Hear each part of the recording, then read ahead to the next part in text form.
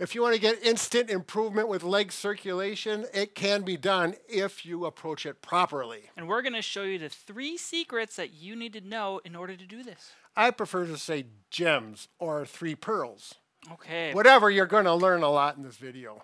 First, we're covering 3 concepts that you'll need to know, and then we're going to get into 5 exercises. 4 of them have a double concept that really is going to maximize blood flow in the legs and get you where you want to be. So the first major concept we first want to look at to increase blood flow is to stop sitting so much and get moving more. That's right. Now, the medical community has adopted the saying, sitting is the new smoking. And that's because sitting really does affect your life in a negative way if you sit too much. All right, now one of the key pearls that I want to talk about is muscle contraction.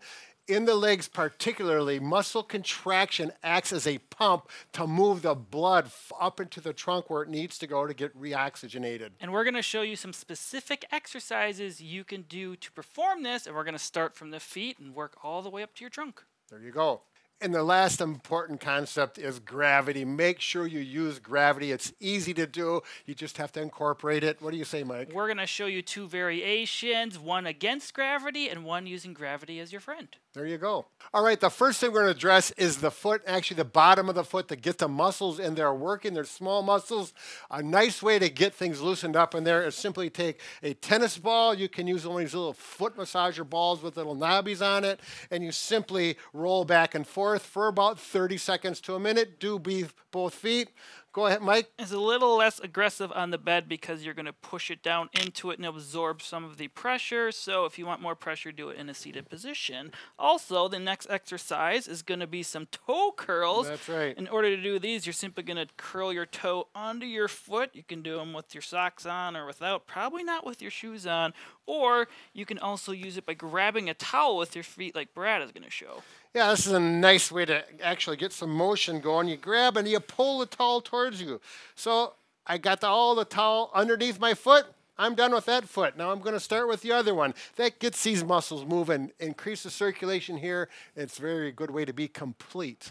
Okay, now we're going to work our way up the legs and do the ankles and calf muscles. I'm going to do this in a supine position, laying in bed here with my feet raised up. This is going to help gravity push the blood flow up to my trunk like we want. So you're just going to have to take some pillows or a leg wedge to get your feet raised up above your heart level like I have now. And you can do 10 to 15 repetitions of this. Now Brad's going to show a couple other variations. You can do it in a seated position. You will not have gravity assist like this, but it's still a lot better than not doing it. You'll still get the muscle pumping action. Simply do full range of motion. Pull up and go down. I've got no socks on, as you can see right now, but you can do it with shoes on, socks. It doesn't matter. You're still going to get the motion. If you want to get a little more aggressive, simply do it in a standing position, up on your toes and roll back. And hold on to something if your balance is a little off, so you do not fall, obviously. 10 to 15 of these, and you will feel some nice muscle work.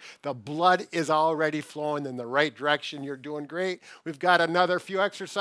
Let's go with that, Mike. Okay, now we're going to start getting some circulation going in the quads and the hamstrings. To do this, I'm going to keep one leg planted in a flex position like this, bring my other one up to roughly a 90-degree angle here, and then I'm going to simply kick my foot towards the ceiling. What's comfortable for you? You're going to get a little hamstring stretch here, so if it feels tight, that's why. Just try to do 10 to 15 repetitions. Go nice, slow, and controlled. Once you do one leg, switch and make sure to work both sides. So obviously with this, gravity is also assisting, helping pull the blood down, particularly when the foot is up and you do the ankle pumps while you're up there.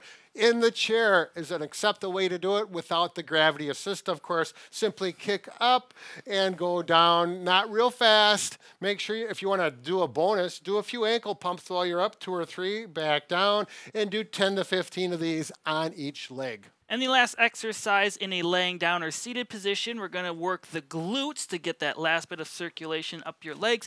I'm going to do some bridges here. You can put your hands at your side if you need more support. You're going to go up, hold for a few seconds, and then go back down. Make sure to breathe throughout this. If this seems easy, you can always put your arms across your chest like this. Now Brad's got a little bit harder variation he's going to show to work those glutes.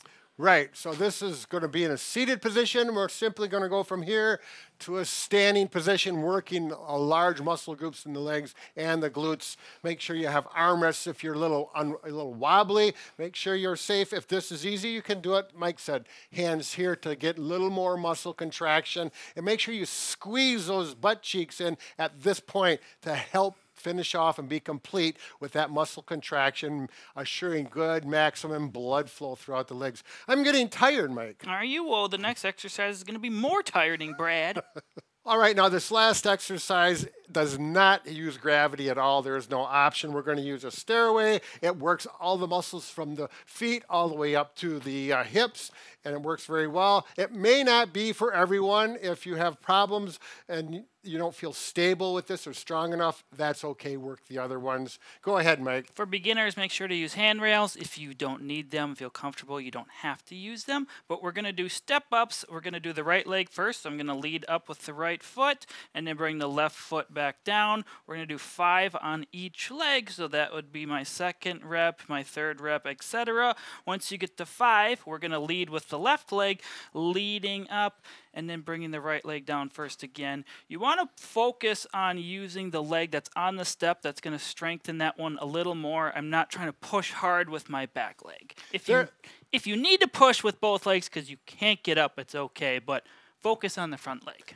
Actually, I have one little pearl to add, Mike. For those people who really want to get a complete workout, stand up and now go up on your toe with that foot. There you go. So you get those calves working a little bit more. It's just a little bonus if you really want to add everything to that. I feel taller doing this. Yes, and you look taller, Mike. I'm very happy. I'm like Bob. All right, now those are 5 exercises. I'd recommend doing them all in order, just as I had. You can either do them lying down on your bed or the floor or in a chair, and do them at least 1 to 2 times per day to maximize the benefits of getting that blood circulation. You should feel things moving very well. Now, there is some things if you want to actually purchase some tools to help out. We've got 2 things here. One of them is a foot massager. Now, this is something that Bob really likes. You're still using this on a daily basis, Bob? Not so much anymore. I know you were at one time. The nice thing about this is it uses compression. So if you have circulation problems, particularly in the feet with swelling, it'll do some compression, which is adjustable. There's massage heads in there that actually massage the bottom of the foot. And it's very comfortable and it feels good. So you can do that, 15 to 20 minutes.